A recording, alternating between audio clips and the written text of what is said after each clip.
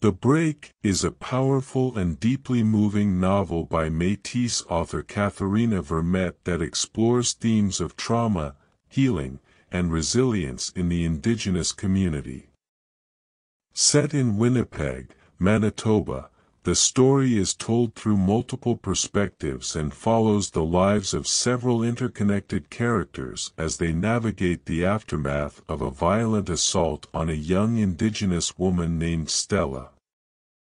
Through Vermette's precise and evocative prose, the reader is invited to experience the complex emotional landscape of her characters and the weight of the systemic issues that impact their lives. One of the central themes of The Break is the impact of trauma, particularly in the Indigenous community. The novel opens with the violent assault on Stella, and from there, we see how the trauma of this event reverberates through the lives of her family and friends, as well as the larger community. Vermette masterfully captures the ways in which trauma can be both physical and emotional, and how it can shape a person's life in profound and lasting ways. Throughout the novel, we see how the characters are struggling to come to terms with the aftermath of this traumatic event, and how they are seeking to find ways to heal and move forward. Another important theme in The Break is the power of community and the importance of connection. Vermette shows how the Indigenous community in Winnipeg is a tight-knit and supportive group, and how this community is essential to the healing process of its members. The characters in the novel are linked by their shared experiences and cultural heritage, and this sense of community provides a source of comfort and strength. Throughout the novel, we see how the characters are working to support each other as they navigate their own traumas and challenges, and how this collective healing helps to create a sense of resilience and hope. Another major theme in The Break is the impact of colonialism and systemic racism on the Indigenous community. The novel touches on the ongoing legacy of residential schools, the effects of poverty and addiction, and the overrepresentation of Indigenous people in the criminal justice system.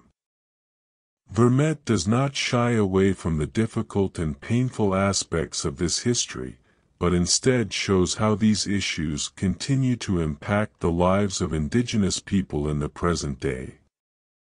Through the experiences of her characters, she highlights the ways in which systemic racism and oppression can contribute to the trauma that Indigenous people experience, and how this trauma can be perpetuated from generation to generation.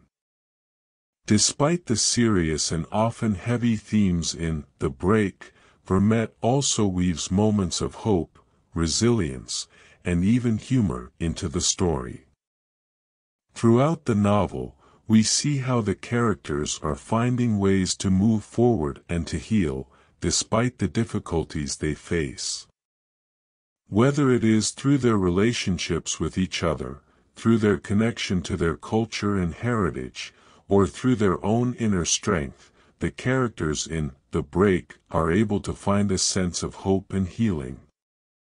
This serves as a reminder of the resilience and strength of the Indigenous community, even in the face of systemic oppression and trauma. In conclusion, The Break is a powerful and moving novel that explores themes of trauma, healing, and resilience in the Indigenous community. Through Vermette's precise and evocative prose, the reader is invited to experience the complex emotional landscape of her characters and the weight of the systemic issues that impact their lives. By highlighting the importance of community, the impact of colonialism and systemic racism, and the resilience of the Indigenous people, The Break offers a nuanced and empathetic portrayal of Indigenous life in Canada, and a reminder of the ongoing struggles and triumphs of this community.